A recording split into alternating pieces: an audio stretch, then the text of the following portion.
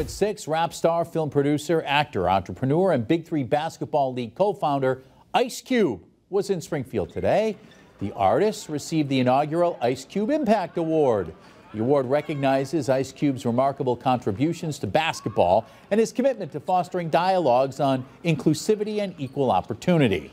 So it's an award that I get the first one, but we're going to give it out every year to people who've made a positive impact using the game of basketball. So I'm out here because, it's a huge honor for me, and it's great to be able to interact with the community as well.